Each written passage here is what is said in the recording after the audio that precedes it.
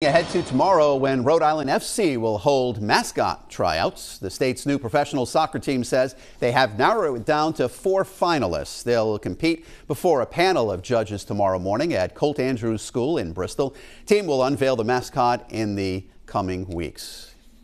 You're not a big fan of mascots. You know, I didn't see this in the script that our fun producer Erica wrote. Shannon, ad-lib about mascots. So fun fact, I think mascots are terrifying. She loves soccer, though. I do love soccer. Unfortunately, the weather hasn't been so great for soccer lately. So as I said earlier, Carter's whole season has been extended a week. So much of it has been canceled. But yeah, the mascots can stay far away from me.